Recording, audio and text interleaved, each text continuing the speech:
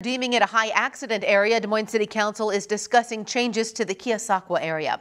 Ward 3 Des Moines Council member Josh Mandelbaum says Des Moines City Council has proposed to change the speed limits on Keo Way. The city engineering team recommended reducing the speed limit to 25 miles per hour instead of 30, with hopes to slow traffic down and make the area safer. It's part of our high injury network. We've identified roadways that have safety issues, and then in particular, Northern Vessel has had 2 cars crash into the building in the last year.